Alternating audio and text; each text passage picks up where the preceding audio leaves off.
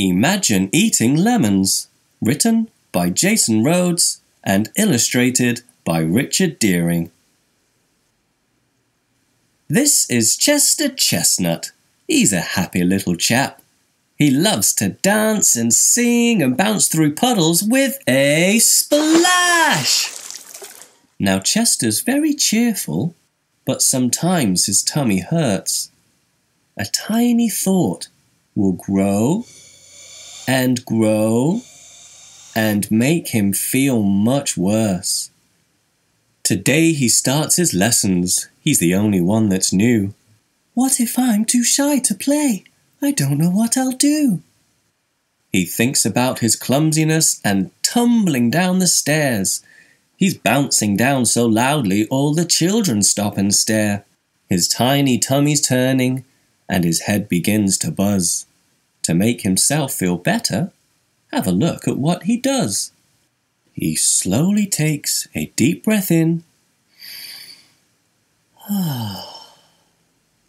and wiggles all his toes. He feels his tingly fingertips and tickling in his nose. He stops and listens carefully. What noises can he hear? The pattering rain on the window pane, a steam train passing near. He's finally feeling calmer. Think of all the friends I'll make.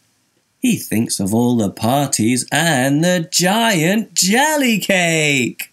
He thinks of all the children as they're bouncing through the trees. Let's have a roly-poly race. 1, 2, 3. Your thoughts are very powerful. They change the way you feel. Imagine eating lemons and your mouth will think it's real. Weeks go by and Chester plays with all of his new friends. They're piling up the sticks for building super secret dens. He sings a lovely song until he gets a poorly tummy. He thinks about the talent show and starts to miss his mummy. What if people laugh at me when I begin to sing? He's standing there in silence.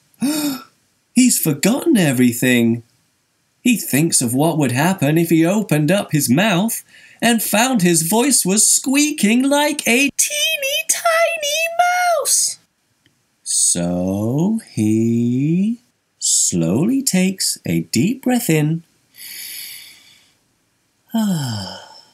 and wiggles all his toes. He feels his tingly fingertips and tickling in his nose. He stops and listens carefully.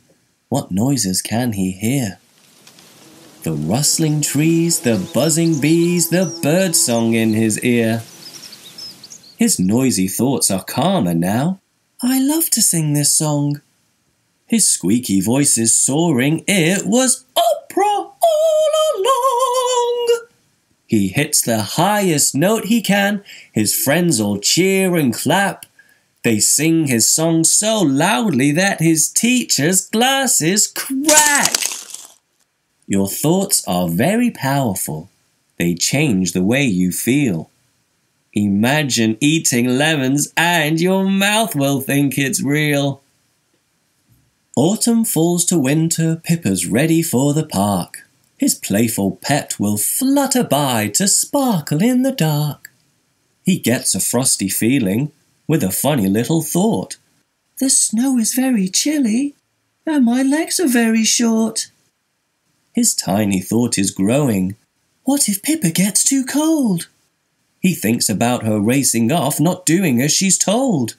He thinks of all the crunching and the rustling in the leaves. His tiny thought's enormous. There's a monster in the trees. So he slowly takes a deep breath in